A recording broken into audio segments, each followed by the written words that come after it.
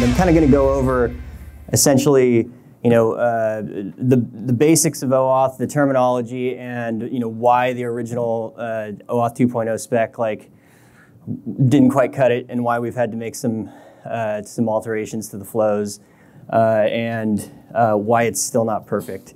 So let's just jump right on into it. Let's see. So yeah, about me. My name is Foley. I'm a security engineer. I currently work at Procore Technologies up in Santa Barbara. I formerly worked solely on identity and access management. So the things that I worked on in particular were OAuth implementation for distributed internal systems, as well as for third-party developers, session management for our internal distributed systems, and SAML implementations and whatnot. All right, so what is OAuth 2? So OAuth is an authorization framework. It enables third-party applications to gain temporary access to a protected resource on behalf of a resource owner. What OAuth 2 does not do, it does not define user authentication. However, it does define client authentication. A lot of people think that OAuth doesn't define authentication at all. It just doesn't define user authentication. Let's see. And the purpose really is to delegate that authentication. So it's a set of flows to delegate that user authentication to an authorization server.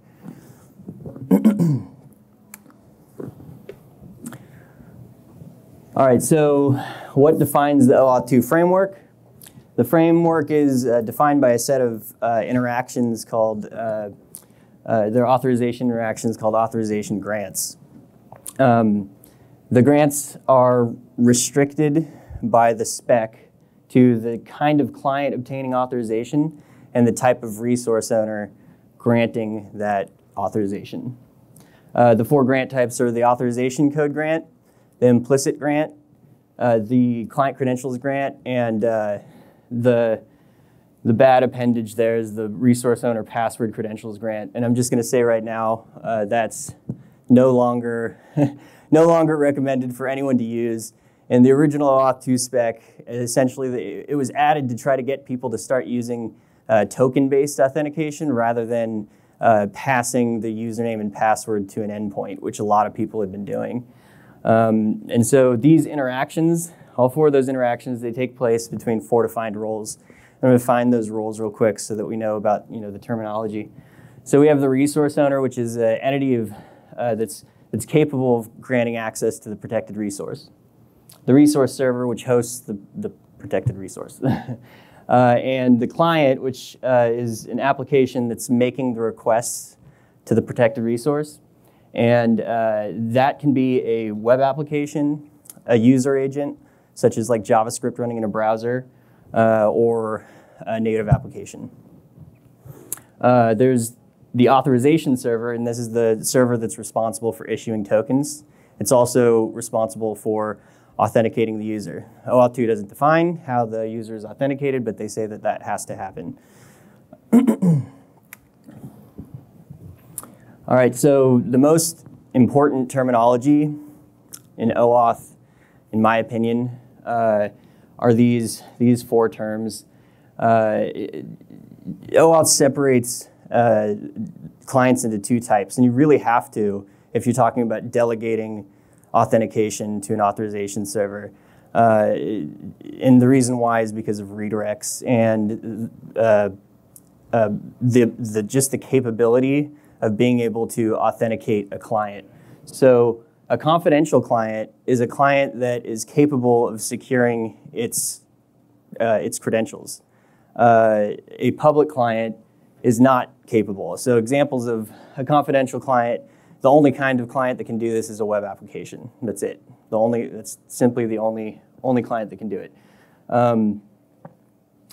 A public client can't keep its secret credentials confidential. Examples of that are a native application or user agent JavaScript-based application.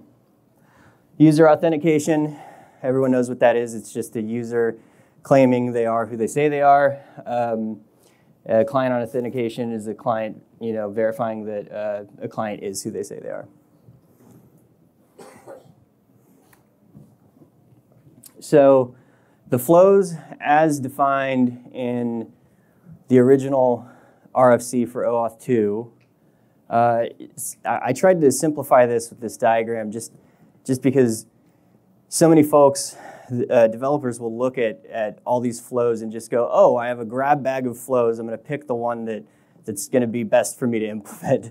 But they don't take into consideration that these flows were actually created to ensure that every kind of client and resource owner, we're picking the most secure flow for that particular client and resource owner. So essentially what this is we have the resource owner and the client type. If the resource owner is a user and the client is confidential, you're supposed to pick the authorization code grant or the resource owner password credentials grant. And the reason why is because in the authorization code grant, you can both authenticate the client and the user. If the resource owner is a user and the client is public, you can only authenticate the user because the client can't keep its credentials safe, right? So anyone could get those. There's just no way of authenticating a public client. If anyone tells you that you can, you just can't. People have made attempts at it, but it's just not possible. Of course, if the resource owner is the client, if your application owns the resource, it's really simple. All you have to do is authenticate the client. Client credentials grant is the one we use. And I'm going to go over those flows real quick. So the easiest one, the one with the least problems, super simple. You have a client, and this is a confidential client, remember, so it's able to authenticate. It has a client ID and secret that it can pass to the authorization server. The authorization server can verify them, and it can pass back a token. Now, you can see that there's no refresh token given here, and there's no reason to do that.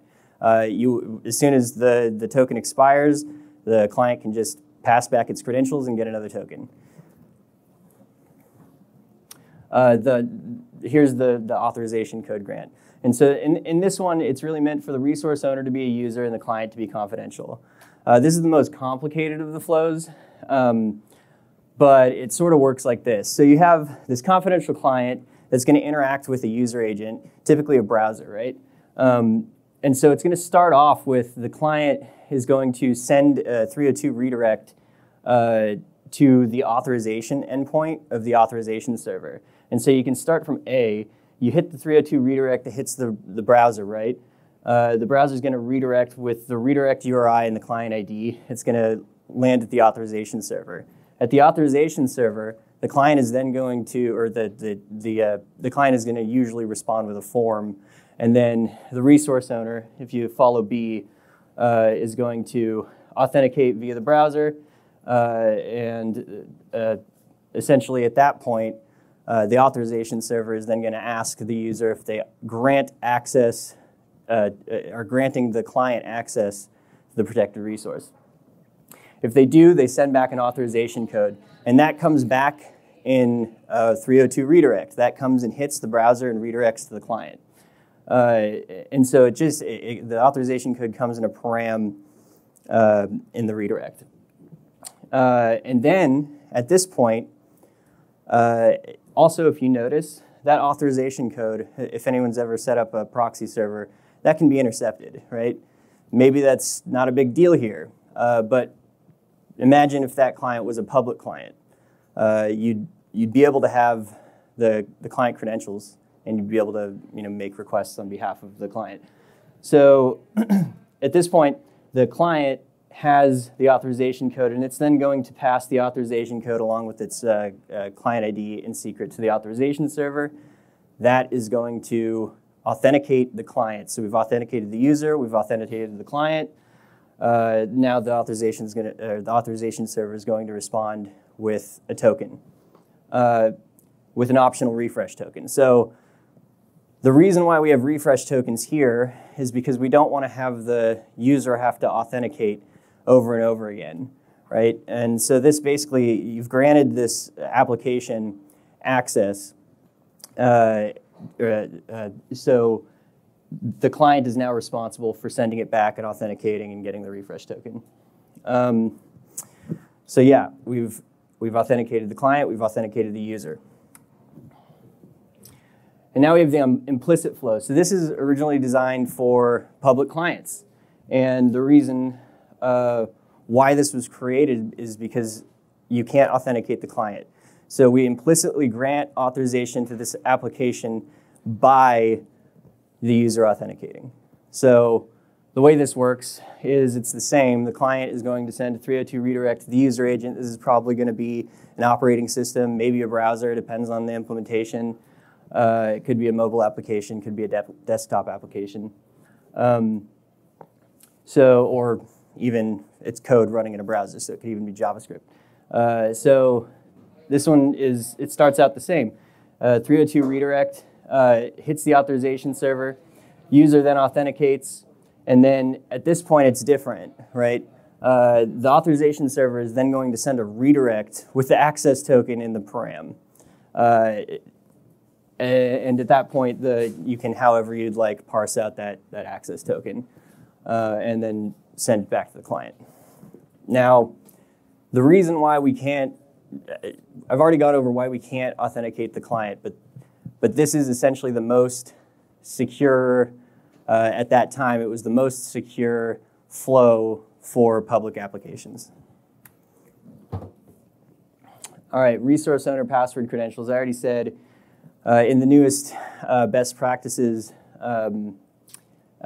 draft, which came out in July, they just straight up said just don't use this flow anymore, and it's clear why. If you're authenticating a third-party application, this would require you to ask the user to give you the credentials, their credentials, and so it trains users to expose their credentials to third-party applications. So it's just a bad flow. All right, common misimplementation. Public clients such as native applications implementing the authorization code flow for the purpose of obtaining refresh tokens. I've seen this a lot of times. People don't, so with the implicit flow, essentially there's no way of, since the client can't authenticate, every time you want a new token, you have to force the user to authenticate. And this causes pain for developers of native of public applications. You don't want someone to have to authenticate every time a token expires. And so people have been incorrectly implementing the authorization code flow, which requires them at some point to pass the client ID in secret from a public application, which could be intercepted or decompiled from the code since it's on the device.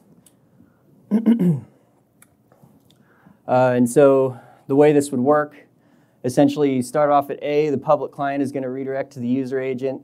It's going to then make the request to the authorization server. The user is going to authenticate. It's going to 302 redirect with the authorization code. And then the public client is then going to have to pass back the client ID in secret with the authorization code to the authorization server, and that can be intercepted. And at that point, you can make requests on behalf of a user and a client.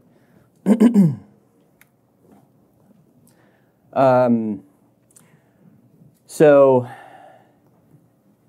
that last one that I just showed, is this really a big deal? It's a big deal if we haven't restricted the flow to only authorization code flow for this third-party application. However, if we've allowed client credentials flow, that client ID in secret can be used to obtain a token without a user authenticating. So in this flow, the user that had the device had to have authenticated, right? And so I'm going to show you why this is a big deal once we get the client ID in secret. And so what it is someone could create a malicious app that claimed to be an integration with some legitimate app. And the malicious app can register its redirect URI with the operating system.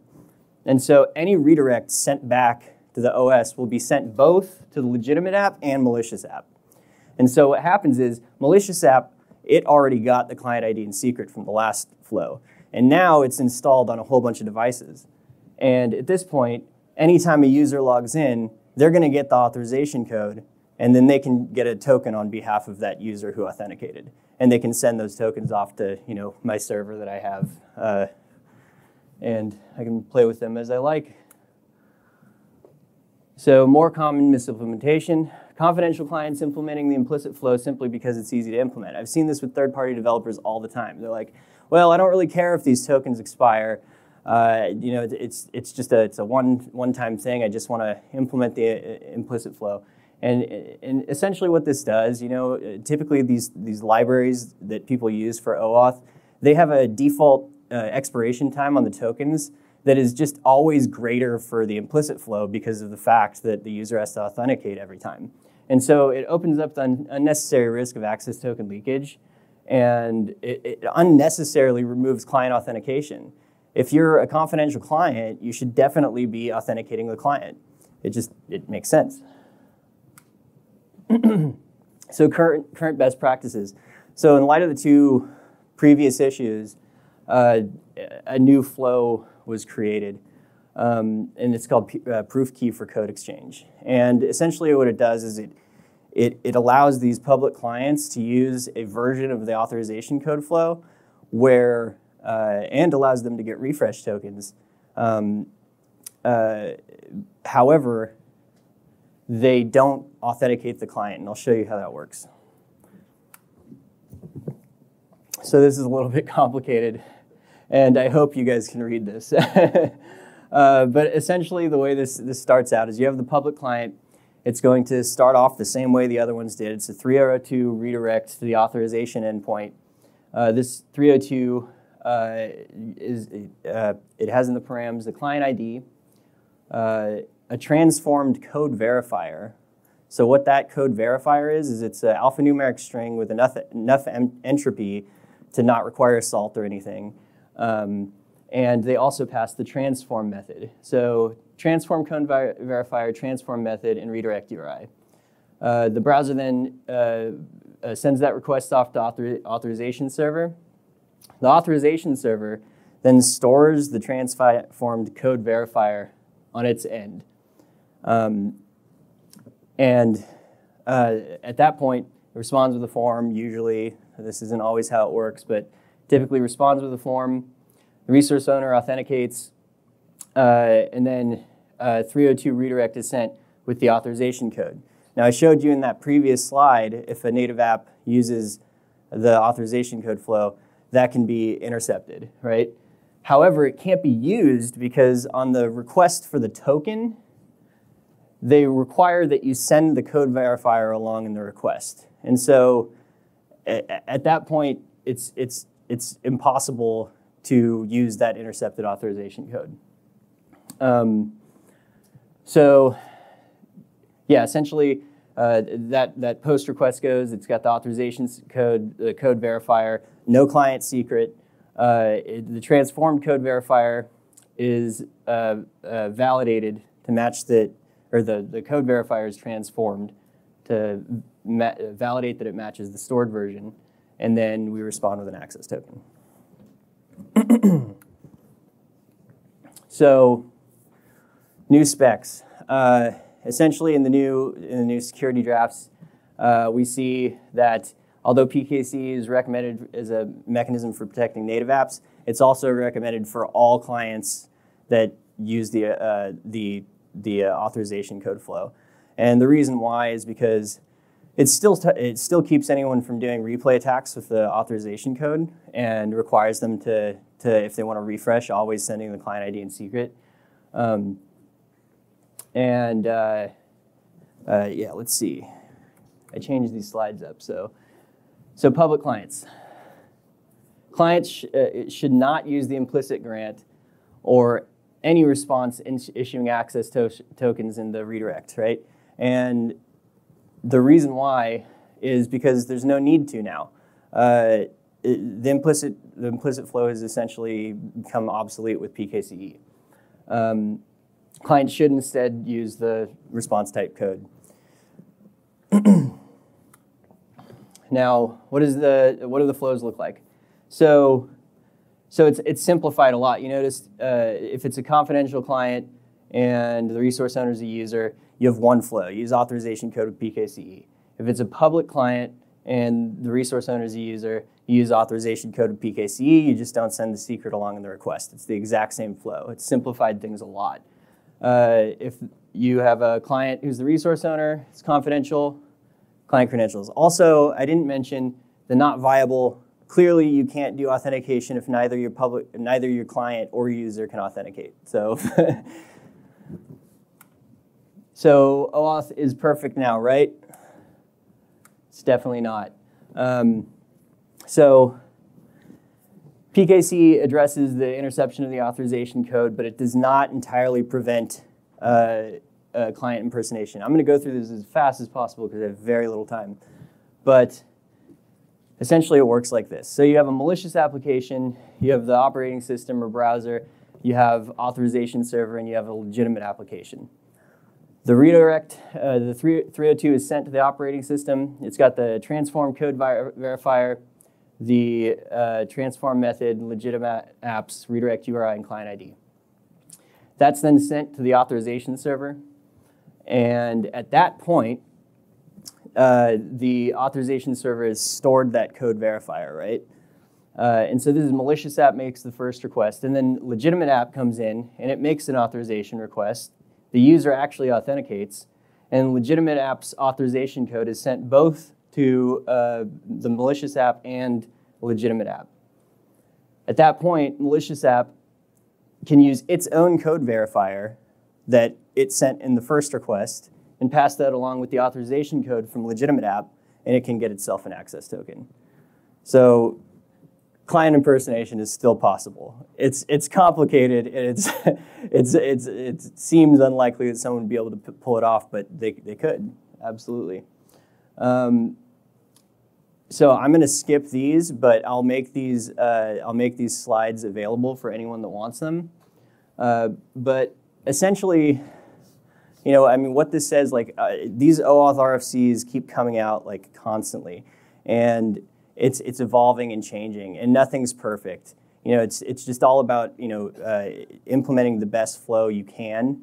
And if you're using the implicit flow right now, you don't have to like just, you know, freak out and go, oh my God, we're vulnerable. We need to implement PKCE. Most likely, it's probably pretty fine. But if you're ever going to make changes, just it's important to please look at PKCE, because it will save you a world of trouble, and you get refresh tokens. So that's great. So that's about it. I have 2 minutes for questions if anyone has any. All right, thanks everyone.